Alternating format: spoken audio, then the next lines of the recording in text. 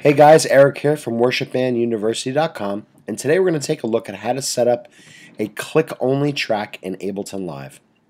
Now first, you should have watched that first video that we had, which shows you how to set up your template just like this. So if you haven't, go back and watch that video.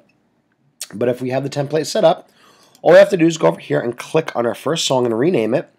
The first song in our set list that we're going to do is Alive by Hillsong. So I'm going to type in the name of the song, semicolon, space, then the BPM of the song, which is 132 space BPM. So if you don't know the BPM of the song, there's a couple things you can do. Number one is play the song and use like a metronome that has tap tempo to basically figure out what the BPM is. You can go to songbpm.com and basically type in the name of the song and the band, and they should give you the BPM of that as well. You can also go to loopcommunity.com or even multitracks.com and check out the song that you're going to do. And usually next to the loop name, they will have the BPM of the song as well. So that's another way you can kind of cheat to figure out what the BPM is. Once you have that all typed in, we're also going to hit semicolon again, space, and then put in the time signature, which is 4/4. Now that that's all in there, this is all the info that Ableton needs to basically set up a click track for you. But if I go over here and try to press play, it's not going to work because there is nothing in this row here that's basically a song, because we're not using a cue, we're not using any loops or anything else. So what we need to do is trick Ableton to think we have something in this column over here. So what I'm going to do over here is go to the click only column on this track line and double click, which is going to insert a blank MIDI track. Now again, there's nothing in here. This doesn't really do anything at all, but it does trick Ableton to think that there's a track here. So what happened is, if I now click over here, it's going to give me my 132 beats per minute. So any track we add in that does not have a cue or loop in it, we need to have that blank MIDI track right in there. So let's go down and do another song. Now number 2, I'm going to rename it. I'm going to do This Is Amazing Grace. Put in our semicolon, space, and this one's going to be 98 space BPM. Again, semicolon again, and 4/4. Hit enter. Now again, if I click on it again, it's not going to work.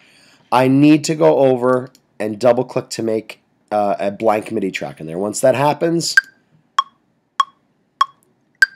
there's my BPM and my click in a different time. So the last song that we're going to do down here is we're going to do How He Loves, semicolon, and this song is in 75 BPM, and this song is in 3/4.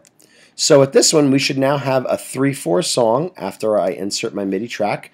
Hit play.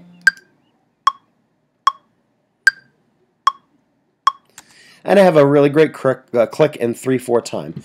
Now, this song is actually kind of a slower song, so sometimes going along with a slower click is really hard to do.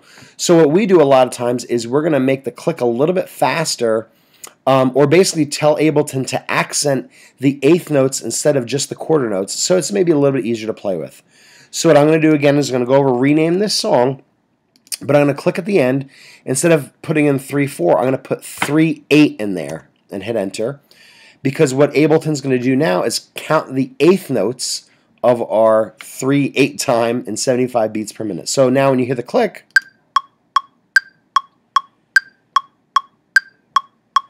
it's basically counting 3/8 notes in a row instead of just 3/4 notes. I can change it to really whatever I want. Again, if I want to put it in, like, let's say 6/8, if I want it to count all 6 notes in there, and it'll accent it every 6th one.